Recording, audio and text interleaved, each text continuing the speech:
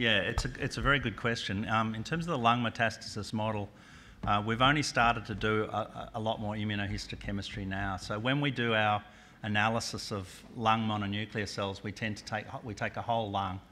So we're not it's very difficult to digest individual colonies. But if you look at what's been done in terms of immunohistochemistry, you can see NK cells infiltrating the various colonies and metastases. I'm sure there'd be heterogeneity there. I don't think that's a question that's been looked at really closely. There might be some older literature on that. I think there's a lot of NK cell mediated control though in the blood or in the first pass that the cells actually go into the tumours. So quite a bit of the control I think is stopping the cells actually extravasating into the tissues. I don't think anyone's really quantitated that. People ask that question a lot. But I think it's a bit of both, really. There is control. I showed you that day 5 experiment.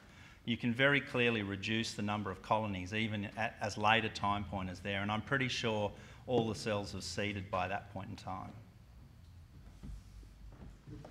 Adenosine production is strictly linked to hypoxia, or is driven also cell autonomously by genetic makeup of cancer? So for instance, kidney cancer do produce more adenosine than other cancers, or is it known? Yeah, there are some genetic drivers of adenosine as well. So HIF is not the only upstream factor. So there's been a lot done in breast cancer, particularly around estrogen receptor status, for example, things like that. So there's a bit known about that, although there's probably still a lot more work to be done in that space, I think. Okay. So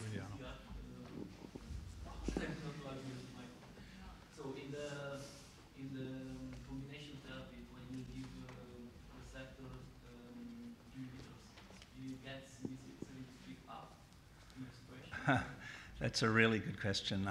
We haven't yet done those experiments with the inhibitors, but with the knockouts, we have seen in the case of the A2A receptor knockout, just recently we've actually seen quite a high level of CD73 in the tumour microenvironment. So I think there is some kind of cross-regulation there.